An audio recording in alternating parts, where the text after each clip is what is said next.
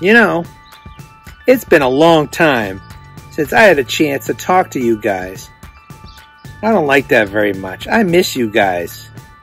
It's now in the middle of summer, it's hot, and we haven't had a chance to hang out, play games, learn lots of cool things, and have fun together. So from Big D, that's me, to you guys, all you guys who are at home right now, I hope you had a wonderful 4th of July with the family, maybe seen some fireworks, had some sparklers, even maybe swam in a lake or a pool. Miss you, and I'll see you real soon. So keep the smiles going, and we'll see you again. Bye-bye now. Hey guys, welcome to another Kid Central Online. As you can probably notice, I'm somewhere different this time than I normally am not when I do these videos. I'm in my backyard, and that is because I want to be outside and soak in this sunshine as much as I can. We've had some beautiful weather, and yes, it's been hot, so I hope you guys have been able to go swimming or run through your sprinkler or do something to cool down. So not only am I in a different place, we're going to do things a little bit differently on our video. Today, we're going to focus on a story that Pastor Dan has started talking about on Sunday mornings. Do you guys know what that story is? Yes, it's Jonah. He has started a series about Jonah and all the things that the book of Jonah in the Bible talks about. So I'm going to share a video with you guys about the book of Jonah. And hopefully you guys will be able to learn some things from that we can talk about over the next couple of weeks. Another thing that I'm going to do that's a little bit different is share a song with you. And this is not a song that pertains to the memory verse that we are memorizing. It's a song about Jesus. And the reason I'm sharing that song with you guys is because we have learned so many things about Jesus, who he is, and what he has done.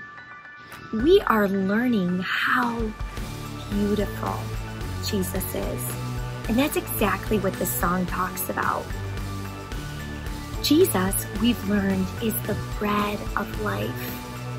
When our hearts become hungry or restless, and we're trying to fill our lives with things that make us happy, it doesn't work. It might work for a little while, but ultimately it doesn't satisfy our heart. Only Jesus does. That's why he's called the bread of life. Jesus is the vine from which we, the branches, grow. He has all the nourishment we need to grow, all the strength we need to do what he has called us to do, to produce that fruit that we've talked about, the fruit of the Spirit: love, joy, patience, peace, gentleness. Jesus is our shepherd. We are like sheep that he tenderly cares for. He loves. And if we start to wander our own way, he finds us and brings us back close to him. He takes care of us and gives us what we need. Those are some of the things we've talked about this year. So this song is a reminder about how beautiful Jesus is. What a beautiful name, the name of Jesus. So first, we're going to do our memory verse before we get to the song and the story. Are you guys remembering the memory verse? I hope so. So I'm going to leave out a couple of those words, and I want you guys to fill in the words as I'm saying the verse. The verse is found in Matthew 11, verse 29. Here goes. Take my upon you. Let me,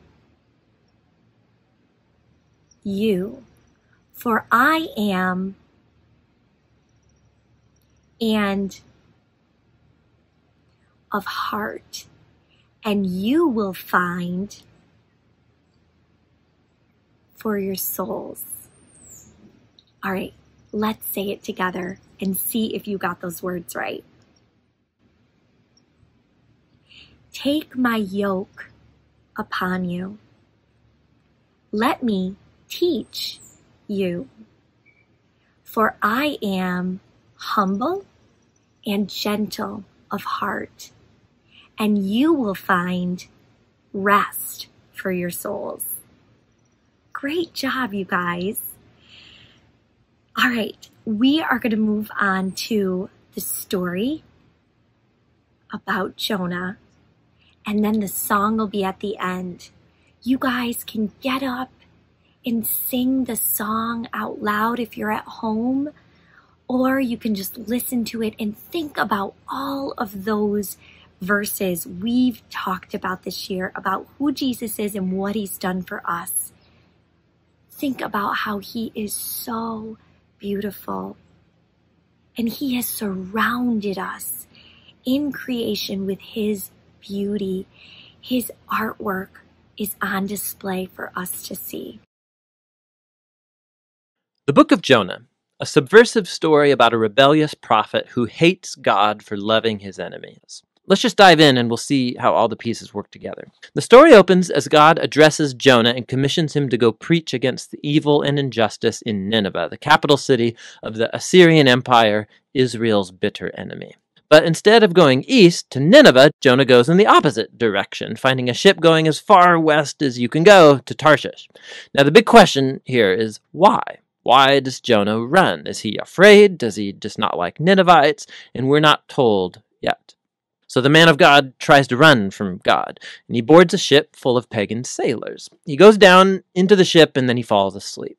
So God sends a huge storm to wake up his prophet, while ironically the sailors above board are wide awake to everything that's happening. They can discern that there's a divine power at work here. So they throw the dice, and they discover that Jonah, he is the culprit. So they ask Jonah to explain himself, and Jonah spouts off a whole bunch of religious mumbo-jumbo. He says, yeah, I'm a Hebrew, and I worship the Lord, the God who made the sea and the dry land.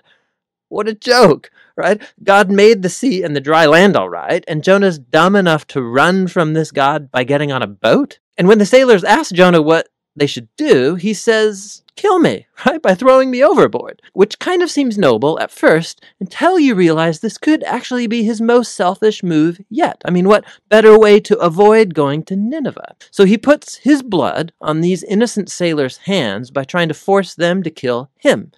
They're reluctant, of course, and they repent to God even as they toss him over. The storm subsides, and they end up fearing the God of Israel, and unlike Jonah, they actually worship God. But God foils Jonah's plans to escape Nineveh. As Jonah's sinking, God provides this strange watery tomb for him, the stomach of a large fish.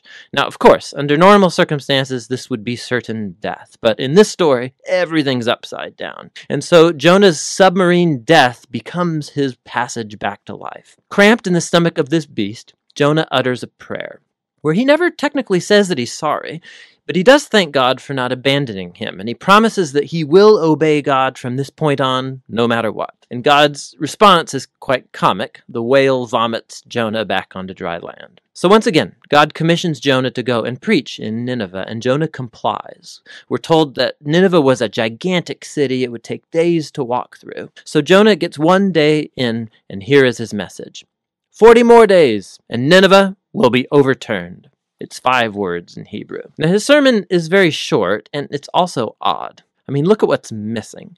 There's no mention of what the Ninevites have done wrong, or of what they should do to respond. There's no mention of who might overturn them, and most noticeable, there's no mention of God. What's going on here? Has Jonah intentionally given the bare minimum of information? It's like he's trying to sabotage his own message or ensure the Ninevites' destruction. There's just no effort on Jonah's part here.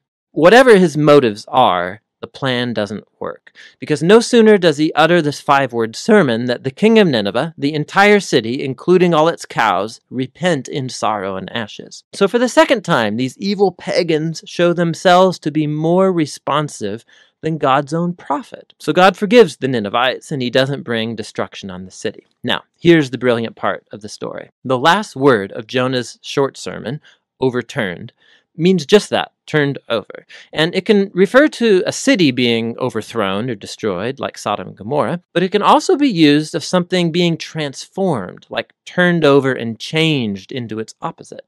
And so, comically, Jonah's words actually came true, but not in the way that he intended. Nineveh does get turned over as Jonah's enemies repent and find God's mercy. The final chapter brings all the pieces together. Jonah, he's fuming mad, and he utters his second prayer. He first tells God why he ran away back in chapter 1. It was not because he was afraid. Rather, it was because he knew that God was so merciful.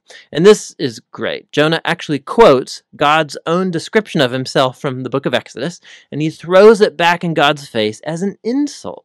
He says he knew that God is compassionate and that he would find some way to forgive these horrible Ninevites. You can just hear the disgust in Jonah's voice. Jonah then cuts off the conversation and he prays that God would kill him on the spot. He'd rather die than live with the God who forgives his enemies. Fortunate for Jonah, God doesn't comply and simply asks if Jonah's anger is even justified.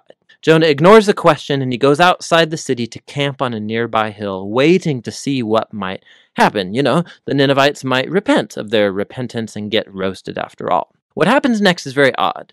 God provides this viney plant to shade Jonah from the sun, and that makes him quite happy. But then God sends a tiny worm to eat up the plant, and so Jonah loses his shade. And there, in the heat of the sun, Jonah asks again that God kill him.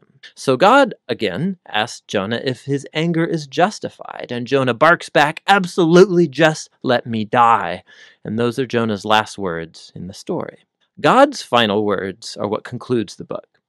He says that this whole vine incident was an attempt to get through to Jonah, right? Jonah got all concerned and emotional over this vine, which he only enjoyed for a day.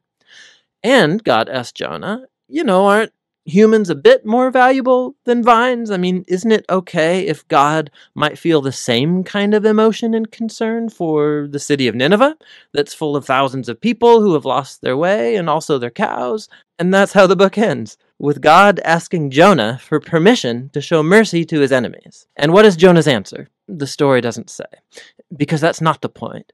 The point is that the book is trying to mess with you. And God's questions here are actually addressed to you, the reader. Are you okay with the fact that God loves your enemy? And so this book holds a mirror up to the one who reads it.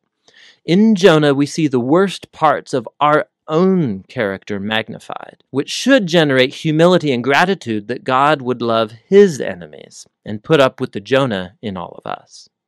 And so this strange story actually becomes a message of good news about the wideness of God's mercy that ought to challenge us to the core. And that's the book of Jonah.